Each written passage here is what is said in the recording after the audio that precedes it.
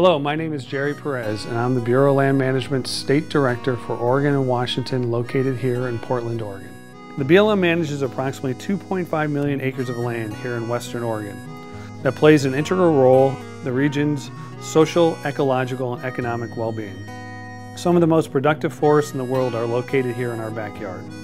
As the land manager of this unique landscape, we strive to supply a sustained yield of timber, conserve valuable fish and wildlife habitat, create recreational opportunities, and protect local communities from wildfires. How these lands are managed is captured in what we refer to as a Resource Management Plan, or RMPs.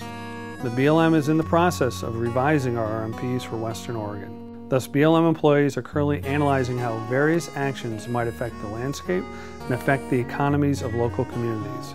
Within this effort, we work closely with our federal agencies, state and local governments, and Indian tribes to make sure what we do is in the best interests of all our stakeholders. It is also important that at integral times we hear from you, the American public, who use and enjoy these lands.